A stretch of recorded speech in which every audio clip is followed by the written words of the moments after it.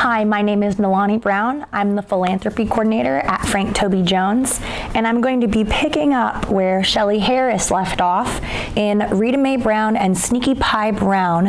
It takes a cat to write the perfect mystery, Cat on the Scent. Mrs. Murphy loped along fields swallowed in darkness, skirting the creek dividing Harry's land from the Blair Bainbridge's picturesque farm. She wanted to visit the 911 Turbo. The humans hadn't given her enough time to thoroughly inspect the car. A movement out of the corner of her eye caught some attention. About 50 yards away, a swaying in the bushes along the upper creek. She stopped. In a split second, she whirled around, blasting for home as fast as she could. She heard the quick swish of the spring grasses behind her. Longer strides than hers were gaining on her. With a surge of her own turbo, Mrs. Murphy ran flat out, her belly skimming the earth, her tail horizontal, her whiskers and ears swept back. She charged into the paddock of the west side of the barn, where Pop-Tart, Gin Fizz, and Tomahawk were munching. "Help me!" She streaked past Harry's shoes. The three horses spread out as the 40-pound bobcat tore over the earth. They pawed, snorted, and ran around, forcing the big cat to leave. It gave Mrs. Murphy just enough time to dodge into the barn and climb into the hayloft. She ran to the open hayloft door. "Tucker, help me!" The horses continued to chase the bobcat, who easily evaded them. The powerful animal slid out of the paddock to sit outside in front of the hayloft, where she eyed her quarry above. The owl, on a trip back to her nest with a mouse, swooped low over the bobcat, but the animal wasn't afraid. Simon, in the feed room, gobbling up sweet feed that had fallen on the floor, froze stiff. He was all ready to flop over and play dead if necessary. Gin Fizz, old and wise, ordered the others. "Make a lot of noise, we've got to wake Harry." Pewter, asleep on the kitchen table, woke up at the din of the neighing and dashed out to the window. Seeing in an instant what was going on, she hurried to the bedroom, leaping on Harry with all her weight. "Ugh!" Harry opened one eye. "Tucker, wake up!" Pewter shouted at the dog, sleeping on her side. "Bobcat!" "Huh?" "The bobcat's sitting under the hayloft and she'll get Murphy." "Where's Murphy?" "In the hayloft, stupid." Tucker shook her head. Why did cats hunt at night? Nonetheless, the corgi scampered to her feet and barreled through the animal door in the kitchen. "Wake up, wake up!" Pewter jumped up and down on Harry. The neighing and snorting finally filtered into Harry's ears. Damn it. She shot out of bed, switched on a light, and grabbed her shotgun from the closet. She slipped 4 shells into the pocket of her robe, which was half on, half off, as she ran in her bare feet for the kitchen door. Tucker squared off against the bobcat, who was spoiling for a fight. "Don't risk it." Mrs. Murphy leaned so far over the hayloft opening she nearly fell out. The bobcat waited until Harry switched on the outside lights.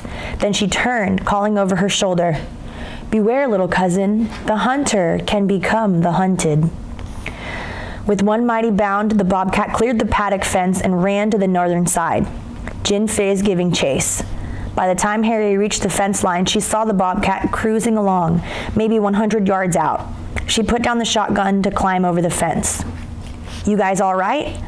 In the moonlight, she carefully checked the horses for scratches or injuries. Dawn was a half hour away. Then she hurried back to the barn, looking up at her friend. "Are you all right? Come down where I can see you." She walked into the barn and clicked on the lights. As Mrs. Murphy was backing down the ladder, Harry ducked her head in the feed room to see if any mice were in evidence.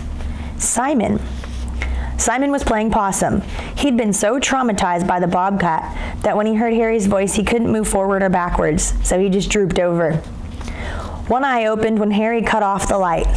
Mrs. Murphy landed on the tack trunk. "Let me look at you. If I have to make a screaming run over into Chris Middleton's at this hour, I won't stay friends with our vet for long. You'd better be okay." "I am." Mrs. Murphy's fur was still puffed. Tucker, who'd run around the other side of the barn in case the bobcat pulled a fast one, trotted down the center aisle from the back.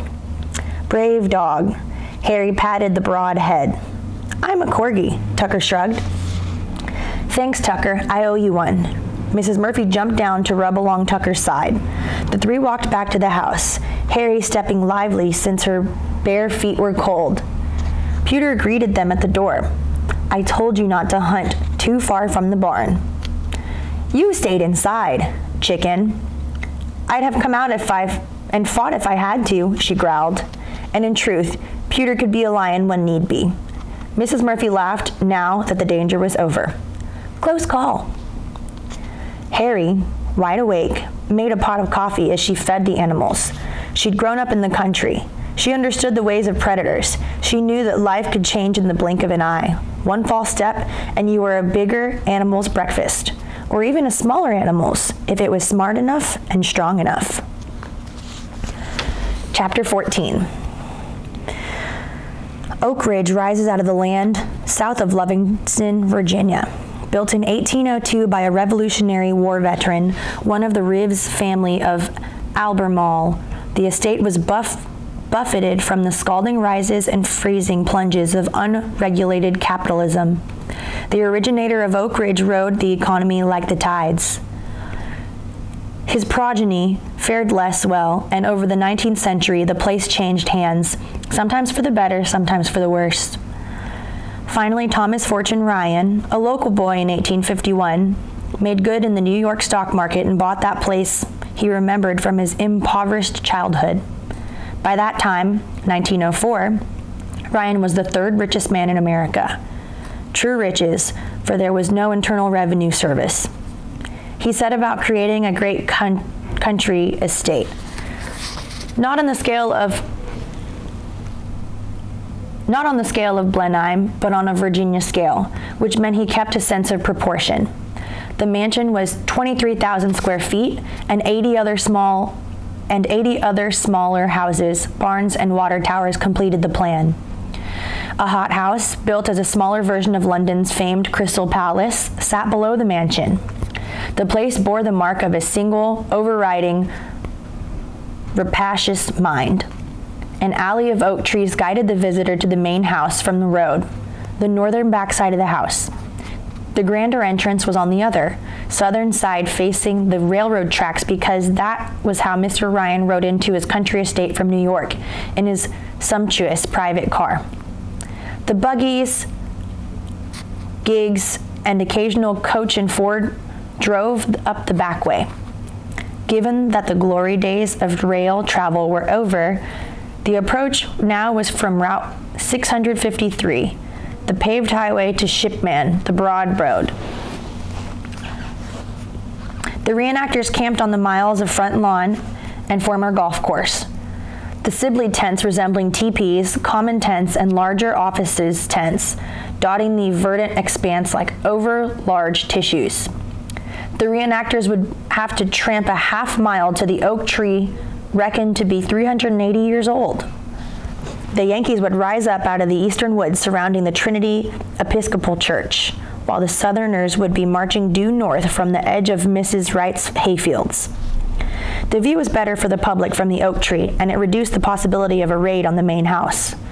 Having that many people on her front lawn caused the petite and pretty Rhonda Holland some inconvenience, but she bore it with good grace. John, her dynamic husband, delighted in strolling along the neatly laid out avenues of tents to chat with the fellows cleaning rifles, fiddling, and singing. A convivial man wearing a floppy straw hat, he had plans for Oak Ridge as magnificent as Thomas Fortune Ryan's.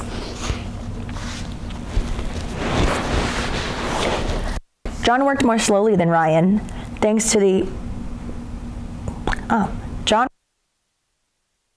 the proliferation of government agencies choking him with regulations, but he never gave up. The entire Holland family was on hand to view the reenactment, as were 30,000 others, a far larger crowd than anyone had anticipated. And in the 5,000 reenactors, add in the 5,000 reenactors, including camp followers, and there was a mess of people. Harry sat on a camp stool. Tucker sat next to her, and Mrs. Murphy and Pewter lounged on a camp table spread with maps. The cats weren't supposed to come, but they'd hidden under the seat of the truck, then raced to freedom when the door was opened. Pewter nibbled on a square of hard track. How could they eat this stuff? With difficulty, the tiger said, watching Fair Hairstein struggle with his gold sword a sash. Here, Harry wound it around his middle, the two tasseled ends of the sash, tempting Mrs. Murphy, but not enough to leave her perch, just enough for her to swat at the tassels when he walked by. Fair, a twinkle in his eye, said, "I love it when you fuss over me."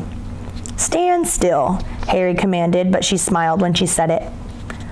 "You know, I never looked so good as when you bought my clothes." "Fair, stand still. You're a vet. Coveralls aren't that glamorous. You look the same now as when we were married." "Meant my Sunday clothes." He playfully pinched her buttock. "I liked it best when you undressed me." "Police!" Harry drew out the word, pretending to ignore the banter. She secretly enjoyed it. There, a proper Confederate officer. "I'd rather be improper." "What is with you? Maybe the prospect of battle is an aphrodisiac," she laughed. "No, you're the aphrodisiac. I'm only doing this for Ned Tucker." He kissed her on the cheek. A shout outside the tent sent them onto the grass avenue. Archie Ingram and Sir H. Vane Tempest fought for Sir H.'s tent, next to Fair and Ned's tent. Archie, lean and quicker than the Englishman, cracked him hard on the jaw. The larger man, about 40 pounds overweight, sagged for an instant against the corner tent pole. The tent wobbled dangerously. Then, Vane Tempest collected himself, lunging for Archie, grabbing him by the waist and bullying him out onto the grassy avenue. Sarah, in a pale melon gown complete with hoop skirt, rushed out. Smart enough not to get in between them, she hissed, "Stop it!" The men paid no mind. Vane Tempest clumsily ducked Archie's blows, but enough landed that the red marks swelled on his cheeks. Archie danced around him. One solid blow off the Vane Tempest would have picked the smaller man off his feet, then sent him crashing to the ground. Fair watched for a moment, then grabbed Archie's upraised hand. Archie whirled around and caught Fair on the side of his head. Ned Tucker, running from the other side of the avenue, seized the Englishman before he could land a telling blow on Archie. Although 30 years older than Archie, Sir H. wanted to fight. Vane Tempest shook Ned off more easily than Ned thought he could. The two antagonists pounded each other again. Herb Jones, dressed in his artillery sergeant major's outfit, hurried out of the headquarters tent. Larry Johnson, Hayden McIntyre, and a host of other Crozet men followed. The two men from Rappahannock County dashed over, canteens banging against their hips. The four of them finally separated Vane Tempest, who was sputtering, "Bloody this and bloody that," from Archie, who grimly said nothing. Sarah rushed to her husband's aid. He needed ice held to his cheek. He grandly pushed her aside with one arm and advanced on Archie once more. Baron Bobby Forrester from Rappahannock lunged for him again. "Leave me alone," the florid pleer of the realm commanded. Herb Jones strode into the middle of everyone. "Gentlemen, save it for the Yankees." This made everyone laugh except for Archie and his opponent. Even Vane Tempest evinced a small smile. Tucker, Mrs. Murphy, and Pewter sat quietly at their campsite, watching the exchange. "They can't abide each other," Tucker scratched her ear. "H. Vane gave Bo Cup money to Archie's campaign last year." Mrs. Murphy swatted at a fly. "You'd have thought they were two peas in a pod then." "Guess Archie didn't keep his promises." "I'll settle with you later." Archie's jaw jutted out, his facial muscles tense. "You'll settle with me? That's a laugh." Vane Tempest smoothed his hair with his right hand. "And you had no business invading my tent in the first place." "Archie, come with me." Herb put his hand under Archie's elbow. "Fair, you keep an eye on H. Vane until we draw up in formation." "Yes, sir." Fair saluted. The gray line parted as Herb propelled the county commissioner towards the HQ tent. Men listened to Herb. He'd attended VMI and then fought in Korea, where he'd experienced Men listened to Herb. He'd attended VMI and then fought in Korea, where he experienced a revelation about his calling on Earth. When he returned home, he entered his seminary, which provoked no end of amusement among his contemporaries. They'd known him as a hellraiser in military school. Now, Arch, what's the matter with you? You're becoming a liability? Archie snapped, his knuckles bleeding. I was going to say an embarrassment. Herb didn't mince words. You're an elected official. We're in Nelson County now, not Albemarle. Archie hung his head, half mumbling. You know this will get into the papers. Archie glumly said nothing as Herb continued to guide him towards the large HQ tent. As the crowd dispersed, Sarah allowed herself a flash of temperament. H, you are a perfect ass. And you're a perfect bitch, he evenly replied. Well, that does it. You can play soldier by yourself. I always thought this was so silly to begin with, grown men dressing up and waving swords about. At least your father was a real soldier. That's below the belt, Sarah. His mouth clamped shut like a vice. But then that's your favorite geography, isn't it? You forgot I served in the RAF, just as I just didn't have the good fortune of being born in the time for being war. I just didn't have the good fortune of being born in time for the big war. Fair, face reddening because he didn't want to hear his exchange, stepped away from the sparring couple. You won't run after Arch. No. Vane Tempest turned on his booted heel and disappeared into his tent. Mrs. Murphy and Pewter ran over and peeped under the tent flaps. Sarah, cooling down, walked inside after her husband. Why do you let him get under your skin? Vane Tempest sagged heavily on his big trunk. A man who's been bought out to stay bought. A man who's been bought ought to stay bought. Oh, Henry, she called him by his Christian name. You didn't contribute that much. $5,000 at the county commissioner level seems rather large to me. We aren't talking about the Senate, my dear, and I didn't leave the money in a brown paper bag either. I'm not that crude. He motioned for her to stop speaking as Ned Tucker entered the tent. Why not? Vane Tempest answered. Oh, think you can go out today? Why not? Vane Tempest answered, the soft-spoken lawyer, Susan's husband. You took a couple good pops to the face. Ah, he can't hit that hard. Not exactly true, since Archie had rocked him with the blow to the jaw, but his punches were light otherwise.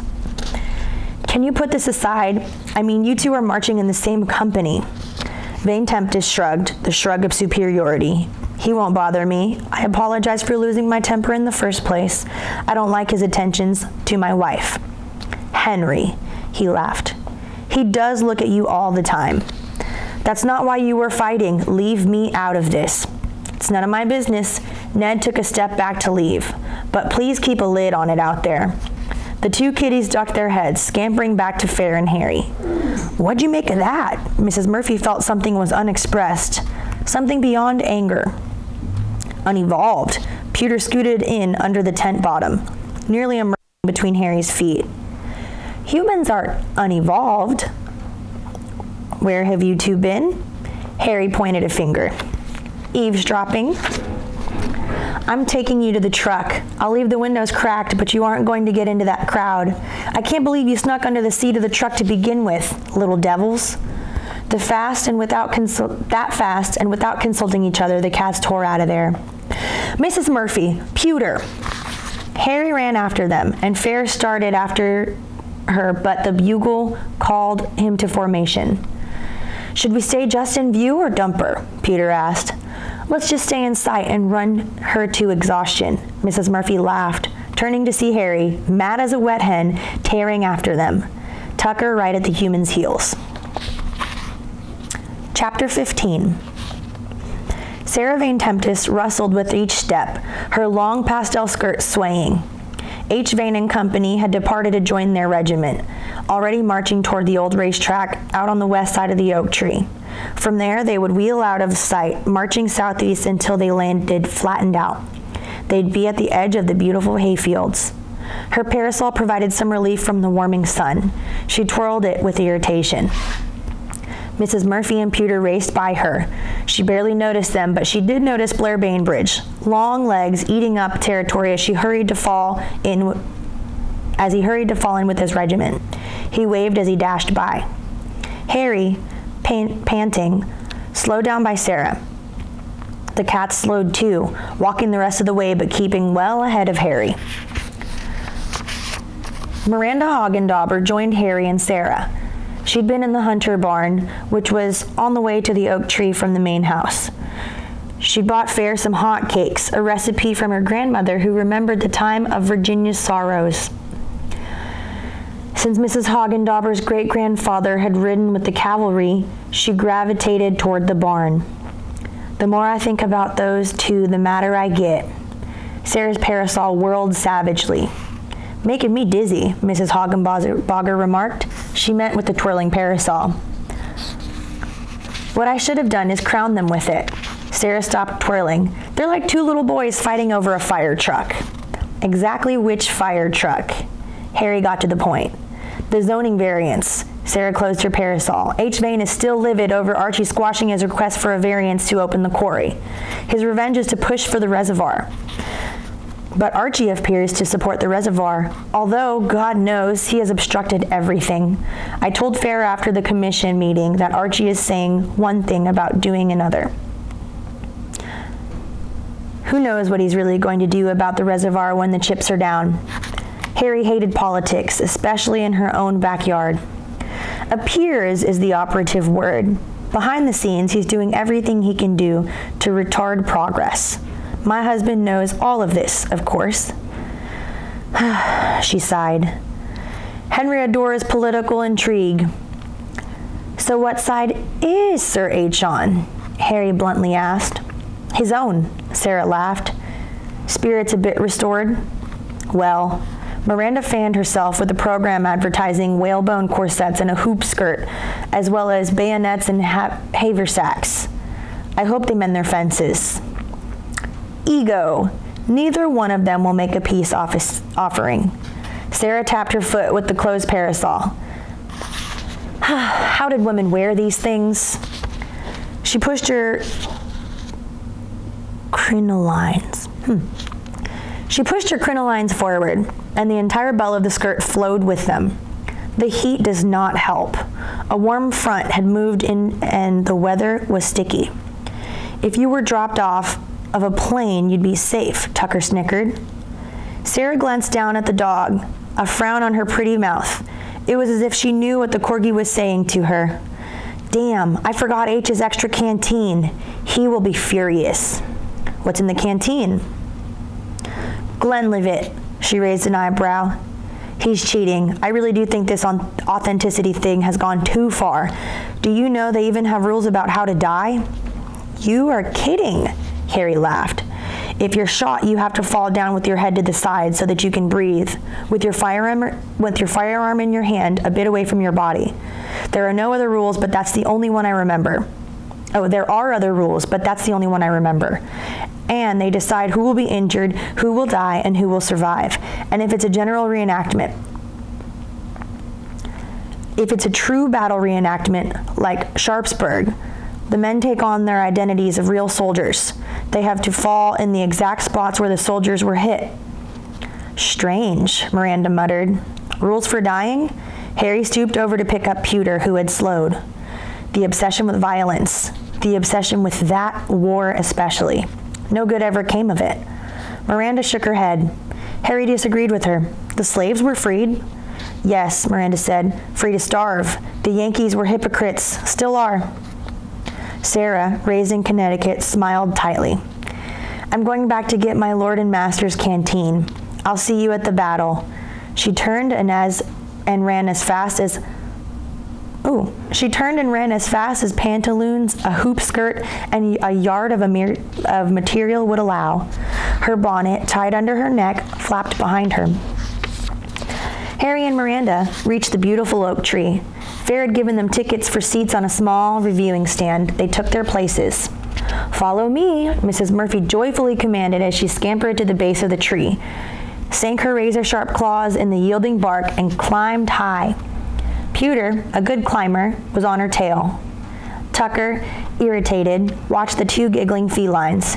She couldn't see anything because everywhere she turned there were humans. Harry shaded her eyes, glancing up at the cats who sat on a high, wide branch, their tails swishing to and fro in excitement. She nudged Miranda. "Best seats in the house," Miranda laughed. Tucker returned to Harry, sitting in front of her. "I can't see a thing," the peeved dog complained. "Hush, honey." Harry patted Tucker's silky head. A low drum roll hushed everyone. A line of Union cannons ran parallel to Route 653. The Confederate cannons, 14-pounders, sat at a right angle to the Union artillery. The backs of the artillerymen were visible to the crowd as both sides began firing. A wealth of smoke belched from the mouths of the guns. In the far distance, Harry heard another drum. Goosebumps covered her arms. Miranda, too, became silent. "Do you think if Jefferson Davis had challenged Abe Lincoln to hand-to-hand combat, they could have avoided this?" Pewter wondered. "No." Pewter didn't pursue her line of questioning. She was too focused on all she could see from her high perch. The tight squares of opposing regiments fast stepped into place. On the left, the officer in charge of his square raised his saber. Ahead of the squares, both sides sent out scrimmages. For this particular reenactment, the organizers had choreographed hand-to-hand combat among the scrimmagers. As they grappled, fought, and threw one another on the ground, the cannons fired now with more precision, the harmless shot soaring high over everyone's heads. Harry coughed. "Stuff scratches." Miranda, hanky to her nose, nodded. As the drumbeats grew louder, the crowd strained forward. They could hear officers calling out orders. The Union regiment at the forefront stopped at the Confederates, still at a distance, and moved forward. "Load!" called out the captain. The soldiers placed their muskets, barrels out, between their feet. As the officer called out further loading orders, they poured gunpowder down the barrels and rammed the charges home. "Ha!" Pewter was watching Fair, struggling with his frightened horse. Mrs. Murphy, knowing Fair was a fine rider, didn't find it quite as funny as Pewter did. "I don't think anyone knows how to get the horses used to this noise and the sulfur smell." Fair's big bay shield, dancing sideways. At the next volley of cannon fire, the horse reared up, came down on his two forelegs, and bucked straight out with his hind legs. A jolting, snapping hell of a buck. Fair sat the first one, but the succeeding ones, spiced up with a side-to-side twisting action, sent him under the sweet grass with a thud. The horse, no fool, spun around, flying back toward the hunter's stables. Fair, disgusted, picked himself up, then looked around, realized he was in a battle, and then ran over to join his unit. Sir H. Vane Tempest, on the front corner of the 1st Regiment, grimly stared into the billowing smoke. Archie Ingram was farther back in the square, as was Blair Bainbridge. Ridley Kent marched in the 2nd unit behind them. Mrs. Murphy strained to see through the smoke, which would clear, then close up again with new fire. Reverend Herb Jones, red sash wrapped around his tunic, sat on an upturned wagon to the rear of the table. The heat had exhausted him. Dr. Larry Johnson and Ned Tucker were in the 3rd line of the regiment, faces flushed. Everywhere the two cats looked, they saw familiar faces in unfamiliar clothes. The smoke thinning over the men's faces like a soft silver veil made them look even more eerie. The first volley of the rifle fire from the Yankees rolled over the turf with a crackle. Small slits of flame leapt from muzzles. Mrs. Murphy hoped they would be smart enough to keep their heads away from the barreled nozzles when ramming home the next charge. A man could lose fingers or part of a hand that way if a spark smoldered deep down in the gun. By now, all but one of the mounted officers had bought some real estate. The only animal moving forward was a huge Belgian draft horse, the horse calm as if on a parade. A few corpses dotted the field. Then a shroud of smoke enveloped the field as all the guns fired at once. Pop, pop, pop! Rifles and handguns reported between the rhythmic firing of the electric cannons. Poor suckers died blind. Mrs. Murphy's whiskers twitched. Ugh, Pewter shuddered. Only a human would die for an idea. That's the truth. The tiger blinked when a bit of smoke floated over the branches. You know, they can't accept reality. Reality is that everything is happening at once and to everybody. There's no special sense to it. So humans invent systems. If one human system collides with another human system, they fight. The only reality is nature. Pewter, not a philosophical cat like Mrs. Murphy, was nonetheless a smart one.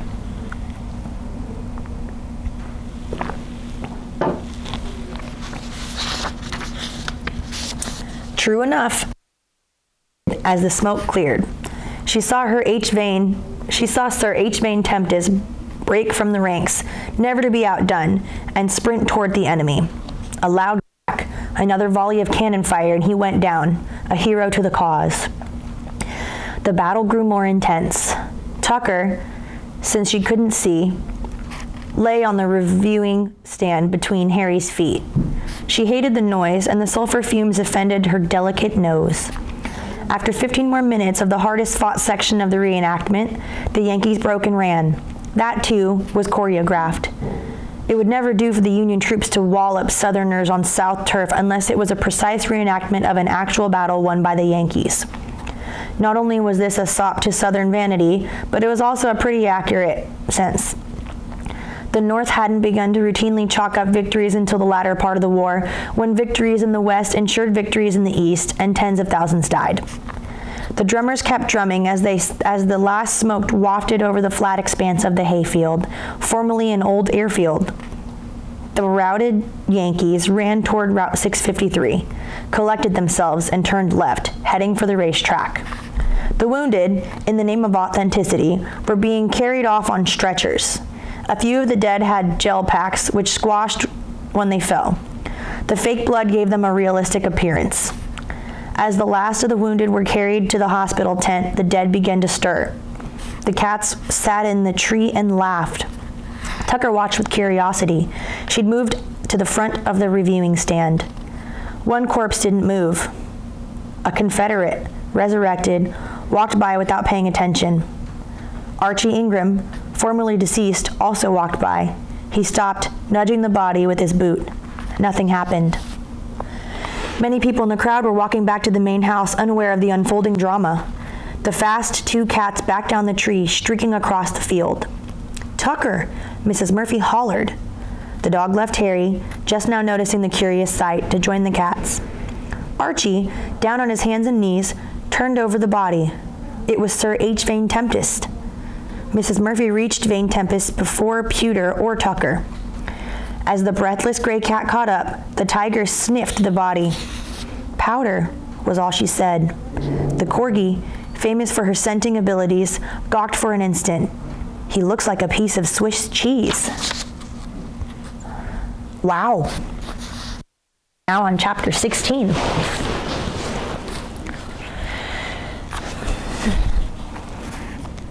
People slowly began to return to the field. At the first sight of Archie kneeling over Vane Tempest looked like acting. People slowly began to return to the field. At first, the sight of Archie kneeling over Vane Tempest looked like acting. Distraught, he loosened the older man's collar. Harry, a sprinter, had been the first person out from the sidelines. She grasped Vane Tempest's wrist to take his pulse. Irregular, his breathing was shallow. Miranda, slower but hurrying, motioned for Dr. Larry Johnson to join her. The gray-haired Confederate dumped his weapon and ran. Reverend Jones solicited a four-wheel drive to take him to the victim. Vane Tempest, in shock, stared upward with glassy eyes. His lips moved. Larry tore open his tunic. The bullet holes, neat, could have been drawn on his chest except that blood oozed out of them. Susan Tucker jumped into a farm truck parked on the side of the view of the battle. She pressed on the horn, making her way through the crowd, looking for Sarah. Sarah, returning with her husband's canteen, was slowed by the distance, the heat, and now the retreating crowd. Susan caught sight of her at the Hunter barn, standing at the open door, shielding her eyes against the sun. Finally reaching Sarah, she shouted, "Get in!" "Oh God, he's really mad at me, isn't he? I'd had to catch my breath for a minute. It's sweltering in this dress." Susan didn't answer Sarah. She was trying to return to the battlefield as fast as she could, given the crowd, which slowly got out of her way as she laid on the horn. She pulled up close to where Larry was working on Vein Tempest. Sarah at first didn't realize it was her husband lying on the ground, the focus of grim activity. Susan nudged her out of the farm truck. Sarah stood by the truck door for a second, then ran out for the prostrate. Sarah stood by the truck for a second, then ran out for the prostrate figure. She tore away her hoop skirt to run faster. "Harry, keep people away," Larry ordered, then barked at Miranda. "See to Sarah." Sarah, mute, fought Miranda. Boom Boom ran up to help the older woman. Together, they pulled Sarah a short distance from her husband so Larry could work unmolested. "Hold his head still. You might have to clear his mouth out." Larry spoke low and calmly. Harry, on her knees, placed a hand on either side of Vein Tempest's florid face as Larry crossed one hand over the other and pumped on the wounded man's chest with all his weight. The two cats watched, as did Tucker. She put her nose to the ground, but knew it was hopeless. Too many feet had trod the earth. Too many guns had been fired. "Shot in the back for sure," Mrs. Murphy softly said. "What a terrible accident." Tucker hung her head. "Not an accident," Mrs. Murphy crisply remarked. 3 bullets in the back is no accident." Pewter stared at the trigger. Archie knelt on the other side of the gasping man. "I'm sorry. I'm so sorry." Vein Tempest blinked. His eyes cleared for a moment and he seemed to recognize everyone, but his left lung was filling with blood. In the distance, an ambulance squealed. Harry watched Larry work. She'd known him all her life as a family doctor, but this was the first time she'd seen him dealing with an emergency. She admired his cool proficiency and his physical strength. In his middle 70s, Larry acted like a man in his 50s. The ambulance rolled out onto the field. Within seconds, the crew, headed by a Diana Robb, had Vein Tempest on a stretcher and inside the vehicle. Larry hopped in behind, and the doctor slammed. "Waynesboro," Diana called to Harry and Miranda. "It's the closest hospital." Miranda and Boom Boom guided Sarah to the back of the farm truck. They squeezed in, heading to Waynesboro, a good 25 miles away and up over a treacherous Afton Gap. As the humans continued to mill around in disbelief, Mrs. Murphy suggested, "Fan 5 feet apart and move toward the tree." "What are we looking for?" Tucker inquired. "Spent bullets. The holes in his chest were made by clean exits." Archie, shaking, walked toward the main house, a vacant look on his face. Harry caught up to him. She called over her shoulder, "Come on, kids." "In a minute," Tucker barked. "Hurry, it won't take long for one of these fools to go grind the bullets into the earth," the tiger urged. "Found one," Peter stopped. The other two ran over. Sure enough, it was a lead bullet, fattish, with 3 concentric rings on the bottom and a squashed nose lying in the grass. "Can't call her back," the tiger thought out loud. "Tucker, carry it in your mouth." The corgi happily pinched the bullet between her teeth. "Don't swallow," Peter teased. They trotted after Harry, who eased Archie toward the hunter barn. "I need to get back to my tent." "Arch, there will be questions. You're better off here." "I didn't shoot him." Archie was beginning to comprehend the full impact of this dolorous event. "Of course you didn't. However, why subject yourself to strangers or even friends asking questions you may not be emotionally prepared to answer? Come on in here. I'll find Cynthia Cooper. I know she's around." "This is Sheriff Hill's territory," Archie vaguely protested. "I know that, but it can't hurt to have an Albemarle deputy with you. Archie, trust me." His emotions crystallized into anger. "Trust you? For Christ's sakes, you're the goddamn postmistress. You don't know what you're doing." He pushed by, plunging into the crowd. Harry said nothing. She walked into the barn. Fair was brushing down his horse. He looked up. "Hi." "H. Vane's been shot." "What?" Fair stopped. Brush held midair. "Shot through the back." "Really shot?" It was sinking in. "Really shot." "Some fool back there actually firing bullets? Of all the stupid..." Maybe it wasn't stupid. Don't let your imagination run away with you. Who would shoot H. Fain on purpose? He's not worth the lead. That popped out of his mouth before he realized it. A lot of men marched behind him, including Archie Ingram. You know how people think. It's absurd, he paused. Is he going to make it? Is he going to make it? I don't know. Larry Johnson worked on him. He's on his way to Waynesboro Hospital. Well, they've dealt with gunshot wounds before. Tucker walked up to Harry and opened her mouth, dropping the bullet smack onto Harry's foot. Good job. Pewter praised the dog. Mrs. Murphy studied her human's face. Harry bent over to pick up the fired bullet. Good Lord, she said, then stared at Tucker, who smiled back. All right, a lot of activity happening here. We're gonna start on chapter 17.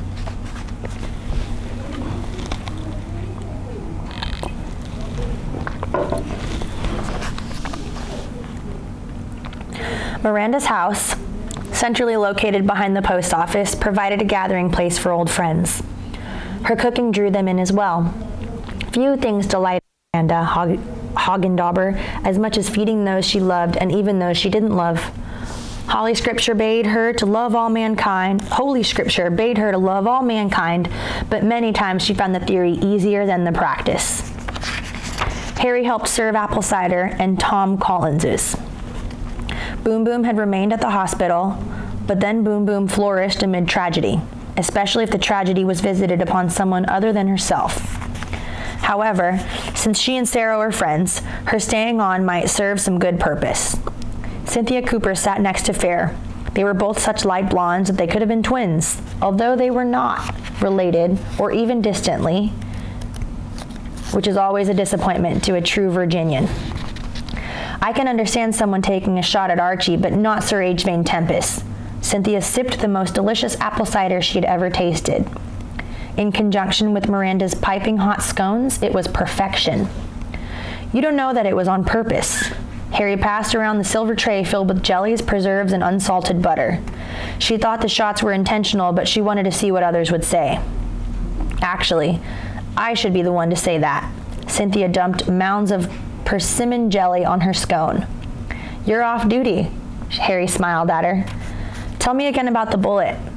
Cynthia split open the scone, releasing a thin waft of moist, fragrant air. Tucker dropped it at my feet and I gave it to Sheriff Hill. The dog, greedily gobbling the raw hamburger mixed with raw egg that Miranda had made for her, didn't even glance up when her name was spoken, nor did Mrs. Murphy or Pewter, faces deep in cooked, diced chicken. I wonder why she picked it up, Miranda thought out loud. Maybe it had blood on it, Harry replied, then noticed that everyone stopped eating for a moment. Sorry. A light rap on the back door followed by a yoo-hoo diverted them from the unpleasant thought. Come in, Miranda called from the kitchen. Herb Jones eased through the door. A blade of cooling night air followed him. Any word? Nope. He sat down. Harry offered the minister his choice of beverage. He requested coffee since Miranda always had a pot on the stove. Miranda bustled in with a tray of fresh scones. She set them on the tea trolley. Sit down, Miranda. You work too hard, Herb told her. I will in a minute. She walked back to the kitchen, returning in moments with a cup of hot coffee. People are already saying that Archie shot him. Herb dabbed his lips with a cocktail napkin. That's all they're talking about. Even Mim, who's usually circumspect, says it bears all the marks of Archie's scheming. Scheming? In front of everyone? Harry said. The taciturn Fair spoke up. That's her point. No one will ever be able to prove that Archie fired at H. People can talk all they want. They can't prove it. Archie's devious by nature. Fair. I'm surprised to hear you say that. Miranda's voice shot upward. He's played both ends against the middle all his life. That doesn't mean he's bad, just devious. Can't they test weapons? Miranda directed the question to Cynthia. Yes, she swallowed, then continued. And I'm sure Sheriff Hill will do just that. but everyone was loading and firing, so all the barrels will be filled with powder, and no one was supposed to have real bullets. This could prove very interesting. You know, H. Vane has spent a lifetime abusing his body. I wonder if he can pull through this. Harry watched Mrs. Murphy and Pewter change dishes. Why do they each think the other one's got something better? We don't. Mrs. Murphy brushed a bit of chicken off her chin. It's our food dance, said Pewter, nose in the bowl. It is not, Tucker giggled. It is too. Murphy called to the tailless dog. I can smell what she has in her dish, and she can smell what I have in mine. We like to do it, that's all. You stick your face in your food and inhale it. We cats have more delicacy of manner. And more taste buds, Pewter said. You do not. Yes, we do. We even have better taste buds than they do. Pewter indicated the humans. Well, that's not saying much. The dog sat down. She was too full to stand. You are all getting awfully chatty over there, Harry reprimanded her pets as the decibel level of their conversation increased. 3 pairs of eyes glared at her, but the animals did pipe down. Where's Susan? Herb asked. I don't know, but before Archie left the campground, he asked Ned to represent him. Harry, why didn't you say something? Cynthia was surprised. It doesn't mean he did it. The only reason I know is I passed Susan on my way out of the Hunter barn. She paused. I can't stand Archie Ingram. I really don't give a damn what happens to him, and I might even lower myself to enjoy his discomfort. Everyone stared at her, including the animals. Harry, your mother didn't raise you to be like that, Miranda chided her. No, but my mother didn't have to deal with Archie after he became a county commissioner either. He got the big head. Anyway, I can't always be a proper Virginia lady. I'm too young to be that proper. A raffish grin crossed her face. Lifeline, Cynthia half smiled. I'd sooner bleed from the throat. How do you stand it? Since no one there had realized that Cynthia attended the self-help group, they smiled nervously, waiting for her rejoinder. Cynthia smiled reflectively. I've seen people bleed from the throat. I'm sorry, Harry apologized, genuinely upset with herself. Does it work? Fair innocently asked. I've only been once, but I think it will teach me techniques to handle situations better. It's not really therapy or anything, more of a learning session. Miranda was dying to ask more questions, but decided she'd do it in private. The phone rang. Hello, Miranda didn't cover the microphone. Mim. She listened. He's what? She listened some more. Thanks. Miranda hung up the phone and ran over to the television. She clicked on Channel 29's news. An interview with Archie Ingram was in progress. Archie, dressed in a 3-piece suit and a turquoise tie, was answering a reporter's questions. He stood outside of the county offices. Unfortunate incidents. I realize many will point a finger at me because of my recent strained relationship with Sir H. Vane Tempest, but our friendship is deeper than this recent disagreement. What is the nature of this disagreement, Mr. Ingram?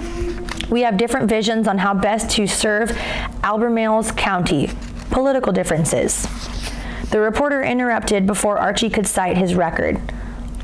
It's about water, isn't it? I'm sick of talking about the damn reservoir. Archie's face purpled. Yes, we disagree, but I wouldn't shoot him over it. But at the meeting at Crozet High School last week, the hell with you, lady. Archie walked off the camera. The cameraman swung around and followed him. Archie loomed into the lens of the camera, and the camera bobbled. The sound of it hitting the sidewalk could be heard. Then the picture went black for a second. The image switched back to the studio. Is he stone stupid or what? Harry blurted out. You know, the funny thing is, it would make sense if someone had shot Archie. Doesn't make sense that H got it. Herb shook his head. Maybe Archie was the target and H. Vane got in the way. Harry said, There's a lot of H. Vane and not much of Archie. Archie's protesting too much. Mrs. Murphy announced to no one in particular and everyone in general. He's covering something up. Yeah, he's covering up that he shot H. Vane in broad daylight before 30,000 people. Tucker stood up again, felt the effort too great, and then sat back down. Something else, the tiger blinked, swayed in that way that cats do, a light forward and backward motion. All right, And that's the end of chapter 17. And we're going to do 2 more chapters and end on 20. Chapter 18. Sarah Vane Tempest slept at the hospital for 2 nights. When her husband was moved out of the intensive care and onto the critical list, she allowed Miranda to take her home. Exhausted, raccoon-eyed, Sarah invited Miranda in for tea. "Honey, I brought up some quiche. I'll warm it for you while you take a shower. By the time you're finished, the food will be ready. If the hospital calls, come get me even if I'm in the shower." "I will, and don't worry. You've worried enough for 3 women," Miranda smiled. "Anyway, Blair Bainbridge is taking a turn with your husband. I had no idea they'd gotten that close. Outsiders. They both feel like outsiders since their families aren't from Virginia. Oh well, it is like the Cotswolds, so H mostly loves it here." Vane Tempest had been born in a particularly lovely part of England. "Go on now," Miranda pushed her in the direction of her bedroom. She warmed the oven and unwrapped her homemade breads, the dishcloth slightly damp to prevent them from drying out. She hummed to him as she set the table. Miranda held that the way a woman organizes her kitchen tells you everything you need to know about her. That and her shoes. Sarah's kitchen, the latest in high-tech gadgetry, boasted an enormous brass espresso maker from Italy. It rested on the marble countertop. Velvet-lined drawers contained Tiffany silver for everyday use. The evening silver was locked in the pantry. Miranda couldn't imagine using Tiffany silver for breakfast and lunch. The refrigerator, dishwasher, microwave, and double oven had black, shiny surfaces. At the top of the wall, 6 inches from the ceiling, a green neon line acted as molding. It was all very playfully and hideously expensive, but at least it was extremely well organized. While the quiche warmed, Miranda opened the closet. 2 Confederate uniforms hung there, each of them clean. Both sported the blue facings of the infantry. Sarah walked back into the kitchen, her slippers scuffling. Miranda turned around. 2 uniforms? Oh, you know how H gets when he suffers these deliriums. Miranda did know. Like many wealthy people, H. Vane Tempest rarely glided into an activity. He jumped in with both feet, spent ooscoobs of money for equipment, only to abandon the passion a year or 2 later. Since he had nothing to work for anymore, he needed constant new challenges to occupy his mind. He had bought every possible book on the war between the states, going so far as to pester the government of England to let him see any correspondence Queen Victoria might have penned on the matter. Sarah sat down, eyes half closed, as the moist aroma of fresh bread curled into her nostrils. "Rye and cornbread." Miranda opened the oven, removing the warm breads. Hot pads at the ready, she pulled out the quiche. They ate in silence, Sarah haggard from the crisis. Anyone who knew Miranda Hagen-Dauber longer than a half hour would figure out that the good woman made a lot of room for both your personality and your situation. "Herb says port is fortifying. Might it pick you up?" "Put me down. I'm so worn out, I don't trust my system." Sarah replied, Do you think he'll be all right, Miranda?" "I don't know. He's in God's hands." "Well, God's hands are pretty full." Miranda smiled. "Beloved, do not be surprised at the fiery ordeal which comes upon you to prove you, as though for something strange were happening to you. But rejoice in so far and share Christ's sufferings, that you may also rejoice and be glad when his glory is revealed." She drew a breath. 1 Peter, I forget the chapter. "How do you remember all that?" Miranda shrugged. "Just do. When I was a little girl, my sister and I would have memorizing contests. You've never met my sister, have you?" Sarah shook her head. "Lives in Grenville, South Carolina. Loves it." She cut another piece of quiche for Sarah. "I'm full." "It's just a nibble. You need your strength." Sarah poked at the bacon and cheese quiche. "You draw such comfort from the Bible." "Were you raised in the church?" "Yes, Episcopalian. Very high church." "I see." Miranda sipped sparkling water. "You might enjoy a more personal church." Perhaps, came by the non-committal reply. Miranda marveled at how beautiful Sarah was, even exhausted, impeccably groomed, her hair the perfect shade of blonde, her eyes startlingly blue, strong chin, full and sensuous lips. Miranda noted these visual enticements. She herself felt no pull toward female beauty. It was rather like watching a sleek cat. She felt men paid dearly for such wives. A cup of coffee? No. I've imbibed enough caffeine in the last 2 days to qualify me for a Valium prescription. Well, then I'll just clean up and be on my way. Would you like to call someone to stay with you tonight? I'd hate for you to wake up and be frightened. Boom Boom will come over. After one of her interminable lifeline meetings, I don't know why, she keeps meeting the same men over and over again. Yes, Miranda wanted to say that was probably the point. Will you be all right until then? Of course I will. You were a dear to tend to me. I wasn't tending to you. I was enjoying your company. Chapter 19. Bite her leg, Mrs. Murphy ordered Tucker. I will not. That will get me in trouble. You get away with everything. Ah, no I don't. You bite her then. Cat scratch. Dogs bite. Bull. Pewter piped up. Nothing's going to work. Forget it. They looked out the truck window forlornly as Harry passed Rose Hill, Tally's place. Bite her. We'll go off the road. Tucker bared her fangs at Mrs. Murphy. My, what big teeth you have, Grandma. Mrs. Murphy burst out laughing, joined by Pewter. I hate you. Tucker laid her ears against her pretty face. What's going on here? Harry, eyes on the road, grumbled. If you all can't behave, I'm not taking you out again. She told me to bite you. Tucker indicated Mrs. Murphy by inclining her head. A lightning-fast paw struck the dog on the nose. A bead of blood appeared. Oh, the little dog cried. Damn it, Murphy. Harry pulled off the road and onto the old farm service road of Rose Hill. She stopped, checked the dog, opened the glove compartment for a tissue and held it to the long nose. You play too rough. Tough, the tiger thought, the rhyme funny. Pewter had to laugh too. Bunch of mean cats, Tucker whined. Play it for all it's worth, Bubble Butt.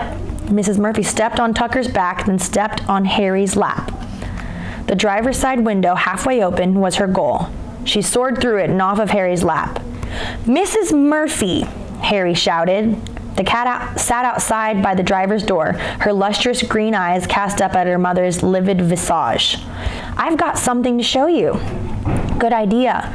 Pewter stepped on the dog, then on Harry's lap, and then she too jumped out of the truck, although not as gracefully as Mrs. Murphy. You don't know where I'm going. Yes, I do. Pewter looped down on the grassy lane. Don't go without me. Oh, don't you dare go without me, the dog howled. Jesus. Harry opened the door, struggling out with the dog in her arms. The corgi was heavy. Before Harry's feet hit the ground, Tucker wriggled free, landed, and rolled. She hopped to her feet, shook her head, and tore after the cats. Tucker, you come back here, Harry called. I don't believe them. She ran after them. Little good that she did, as all three barreled on, out of reach but clearly in sight. The cats didn't deviate or dash off the lane as usual. Harry watched, cursed, then hopped into her truck and followed them at 15 miles an hour. In 10 minutes, Tally's stone cottages and the huge stone hay barn came into view. Harry pulled into the middle of the buildings, cut the motor, and got out just as the cats pushed open the barn door and a crack and flattened themselves to get inside.